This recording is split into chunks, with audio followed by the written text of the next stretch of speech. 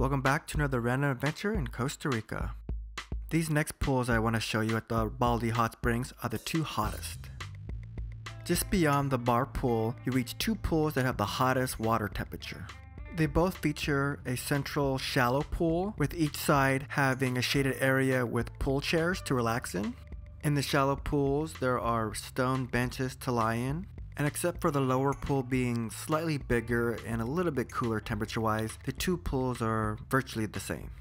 The only other noticeable difference between the two hot pools is that the lower pool has a smaller overhang waterfall, and the upper pool has a more impressive multi-level waterfall with benches underneath.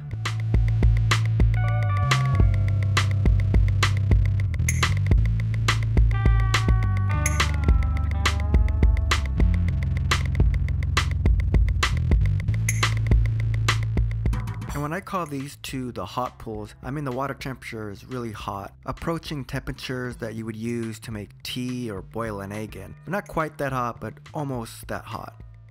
And these are very shallow pools, as you can see in this shot. They're not meant for swimming or diving, you just lie there and soak.